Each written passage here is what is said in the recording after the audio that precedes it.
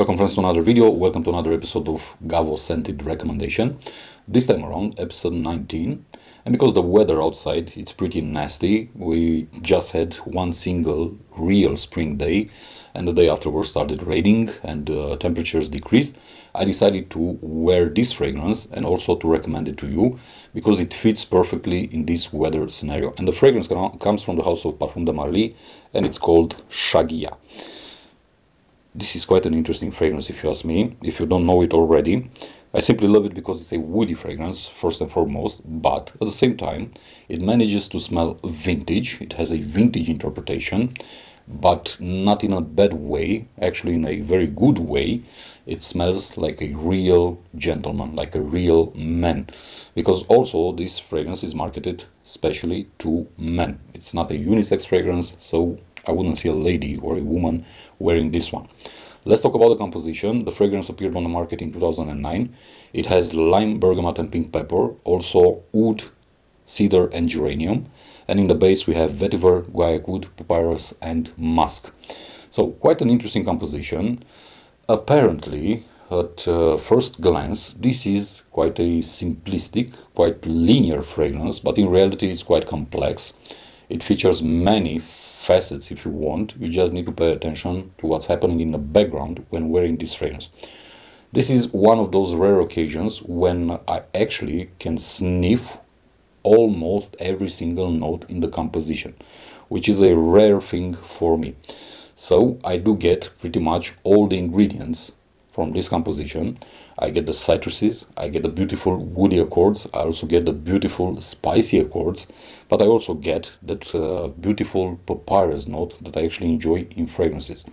And for those of you who know Lalique, Hommage à l'Homme Voyageur, the papyrus inside Shagya resembles quite a lot with the interpretation in the Lalique offering. So if you are familiar with that one, you pretty much know what to expect with Shagya when it comes to the papyrus. Other than that, you get agarwood from start till end, but it's not dominant, it's not the main accord.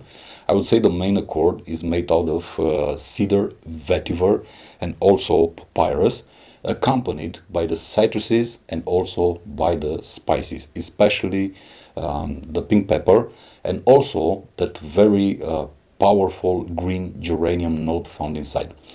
I do enjoy wearing this one. It does smell vintage, as I said, but not in a bad way.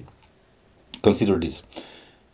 In order for you to realize how Shagya smells, I would urge you to make a small exercise in your mind and imagine that you are in a very old furniture store. This is how it pretty much smells. It has that antique feeling, if you want, and I simply love this type of scents. Classic, but at the same time wearable nowadays. A real men's fragrance for what it is. Very beautiful composition with very interesting ingredients, and especially if you love woody fragrances, then you're gonna definitely love Shagya from Parfums de Marly. A fragrance that's quite good when it comes to performance. I get really good longevity on my skin, also projection wise and sillage. But as I said, on my skin, you need to try it out on your skin to see how it performs. Quite versatile. You can wear this one dressed up casually, but mostly semi-formal and formally. And when it comes to seasons, although I'm not a big fan and I don't really recommend fragrances based on seasons, I do see this one being really well worn in spring and fall. But you can also wear it throughout the year, mainly in winter time, and sometimes, depending on the weather conditions, at late summer nights, but mostly in spring and fall. This one, in my opinion, works miracles. Very interesting fragrance from the house of Parfums de Marly. I'm not the biggest fan of this house, but they do have some creations that I really appreciate. I own 3 of them, this one, Galloway and Nissan. And I also like a lot, or enjoy a lot, Pegasus, Wajan and also Herod. These are actually all my favorite fragrances from this house. I highly encourage you to give it a try, to sample it, to wear it a couple of times on your skin, to see how it performs, to see how it reacts to your skin's chemistry. and only afterwards go ahead and purchase a full bottle such as this one, because as you already know, Parfum de Marly is not a very cheap house, and actually not quite an affordable niche house. Therefore, don't blind buy actually, and afterwards you may end up regretting your purchase.